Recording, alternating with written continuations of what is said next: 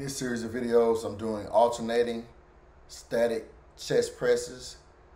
And the static part comes from when I'm holding one weight in the air still, like so, as I'm working with the other one. But it's alternating because I'm not doing the 5 count like I've done in the past. So I'm just doing 1, 1.